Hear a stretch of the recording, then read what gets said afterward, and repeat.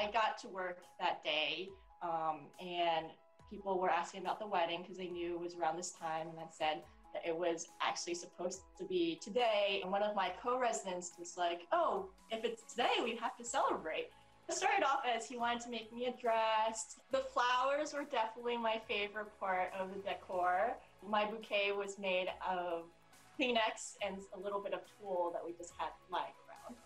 Michael was then asked by Shelin's co-workers to join the unsuspecting bride for a wedding ceremony via video chat. I thought it was just going to be dressing. That was definitely a complete surprise. I did not know that there was going to be a host ceremony and that he had prepared vows. I promise never to touch the thermostat.